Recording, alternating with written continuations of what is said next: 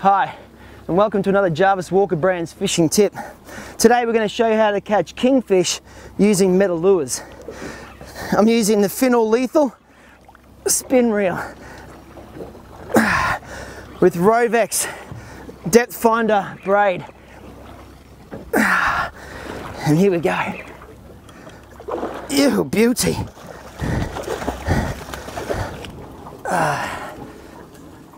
And this guy was about 40 metres down.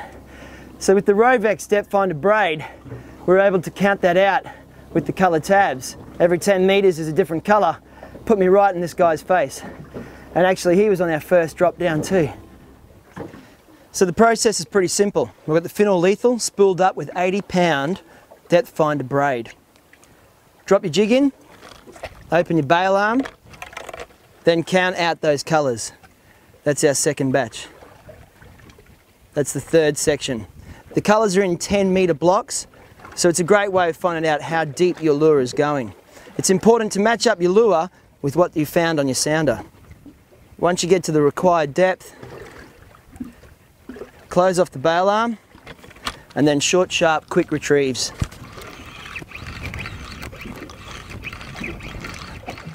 Another method that some anglers like is a nice high whip of the rod with a quick couple of turns of the handle.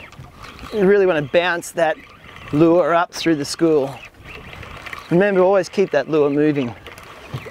Another technique you might like to use, especially at the end of the day if you're exhausted, is a good, quick, constant retrieval. Quick but not fast, and keep that rod tip bouncing the whole way as well. Keep that lure moving like a wounded fish, basically. Hopefully excite the kingfish into grabbing it. So we've got our 80-pound Rovex Depth Finder braid here.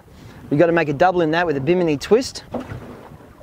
Today we're using the Rovex 100-pound mono leader.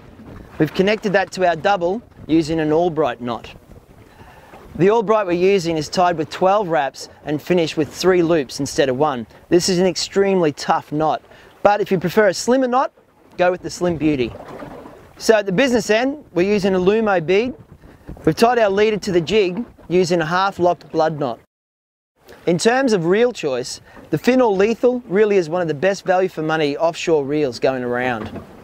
Spin reels are a great starting point for anglers when they go jigging, but when you get a bit more experience up and you prefer a bit more contact with the lure at all times, go with an overhead. The Finor Offshore or Finor Marquesa is a great choice.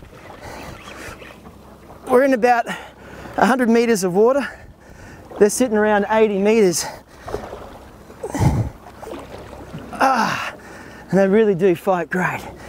This little fella was about 80 metres down. So it just goes to show how easy it can be with the right gear.